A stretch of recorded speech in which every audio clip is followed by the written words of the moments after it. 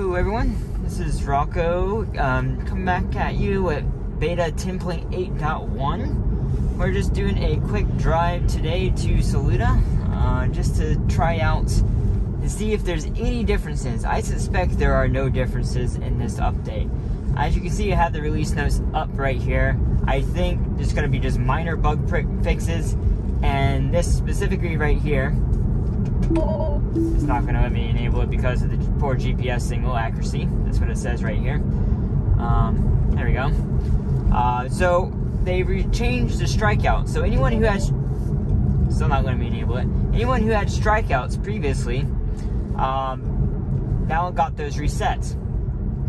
And now you have 5 strikeouts. They also changed the wording a little bit to make it look like anyone who gets strikeouts will now will get kicked out permanently. Before, it made it look like if you got 3 strikeouts, you would get back in, which is actually the case. There are people on Twitter who posted that people got 3 strikeouts, they're now back in with this update, which is, in my opinion, is fair, due to, I don't think this camera up here is very accurate yet. It's just not very fair. That being said, I haven't got a single strikeout, not even close. Like, it's called keep your hand on the wheel, regardless if you're looking or not. It's basically that simple. And look forward. Now, I think Chuck Cook had a baseball cap on, which blocked the view of his eyes. Maybe that didn't happen. Maybe it's because I'm shorter. Maybe being shorter basically allows the camera to have better vision of my face. I'm not sure. Because if you're up higher in the car, the camera, especially with a baseball cap or something on, you're not going to be able to see your eyes as easily. But yeah, I've just never had a problem with that. We swerved through that car, which is, it's not a bad maneuver. Like, it didn't brake completely and it just sped back up afterwards. What used to be annoying about those maneuvers, when it would kind of brake and kind of like do an evasive maneuver, is that it would just kind of stop in the middle of the road and just not keep on going. It would just, okay, there was a bag blowing across the road. I am curious though about debris in the middle of the road, how it's going to handle that, being in the middle of the road. So yeah, this video is going to be all one take, no speed ups, no slow downs. Let me go ahead and pop that over the full screen for us. I've already looked. Let me actually show you here. Our map data is already still off. No updated map data. I believe we're using 2020 map data.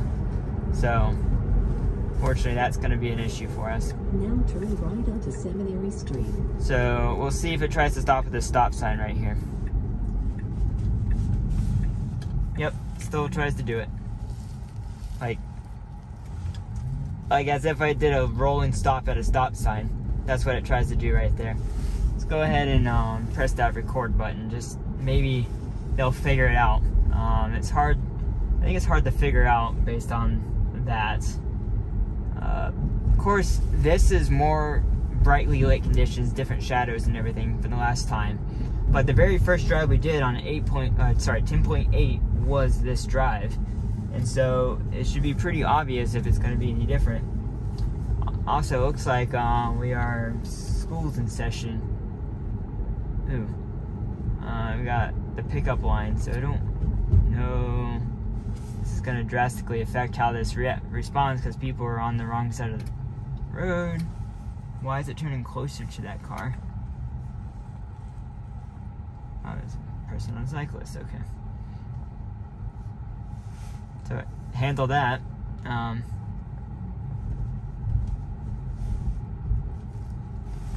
Show you the map data here. In 500 feet, turn left onto Church Street, then turn right onto Henderson Street.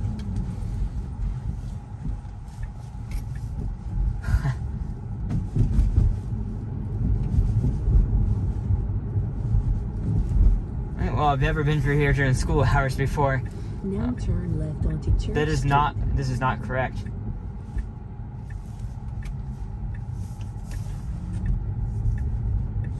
In 500 feet, turn left onto because of the bad map data. Turn left onto Andrews.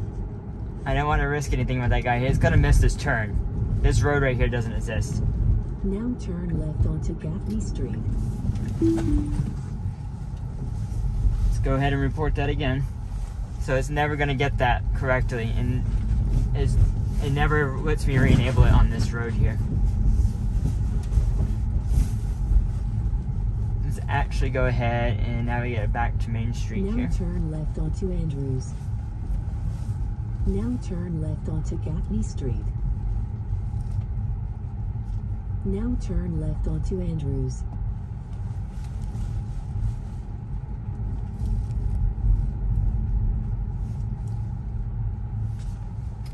Now turn left onto See, Andrews look at this map data. I'm not sure that this road also doesn't exist. I think that's supposed to be this road. So it's like reversed. So it won't make it properly going down this road. And honestly, this drive almost seems to be kind of useless, except in 500 feet, it does give a good test how does the car respond to incredibly poor, inaccurate map data.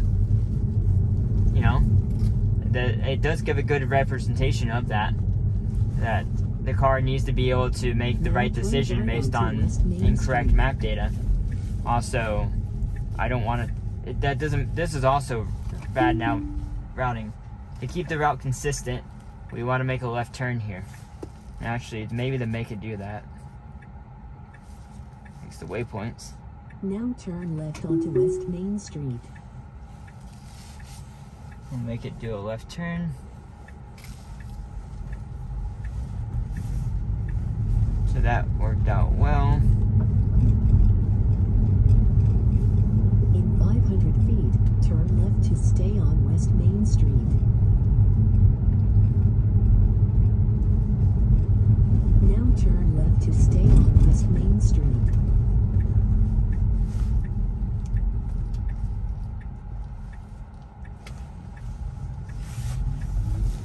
Ooh, no. It wasn't even going to check for the blind curve on the right there. Wasn't even going to check for it.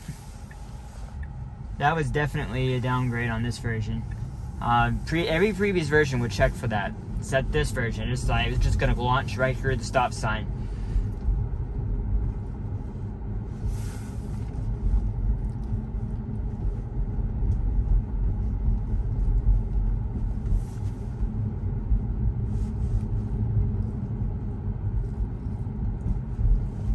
So previous updates would actually try and turn left right here down this gravel road beside the building.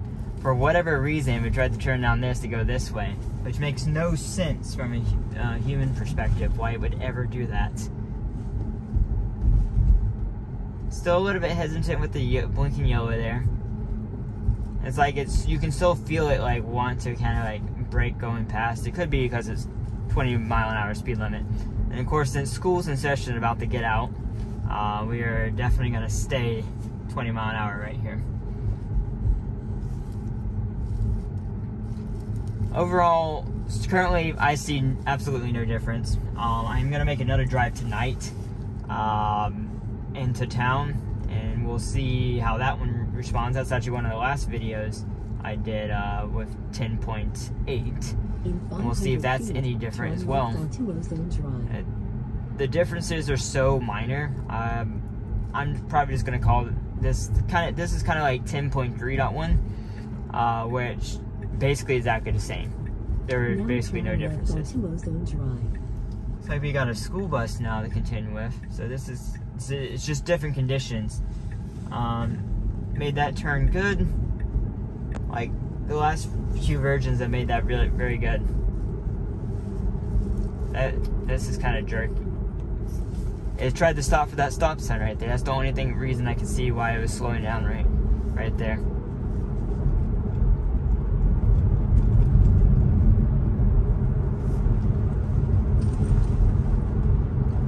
I'm curious. I've heard of reports that school buses, well, the car will try to go around the school bus. And it looks like this one's trying to slow down, car. it did not stop soon enough for that school bus, or slow soon enough for that school bus.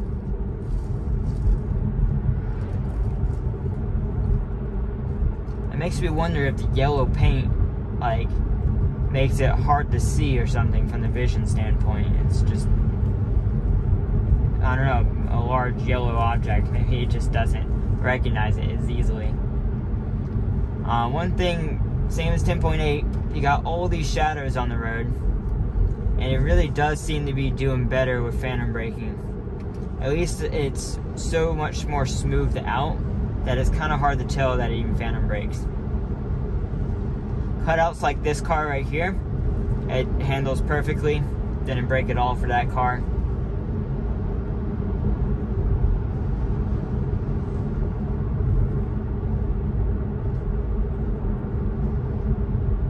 It braked right there. It shouldn't have braked for that. And basically we're normal. I don't, if anything, because it tried to launch at that stop sign, this is a worse drive than 10.8. Now, I don't think, personally, there are any differences. I think the neural nets are exactly the same. I think they just focused on some bug fixes. They had the holidays, everyone was out. It was just a pretty sparse update. And I believe that's all it was for this version. It was just a really sparse couple bug fixes, and it's like, hey, we got a new point release, just push an update out on our 2-week cycle. That's what we got. So either next weekend, I'm hoping it's the weekend after that, because I'm busy all this weekend. I won't really have time to make videos for you guys. But hoping the week after next, we'll have 10.9, and we'll be able to have some good new improvements and see some good differences. We'll have probably at least 2 more videos on 10.8.1 to test out, maybe a 4th, but we'll see. If you guys appreciate this video, give me a like down below. Consider subscribing if you're not already. And I will see you on the next video. Thanks for watching, everyone. Bye.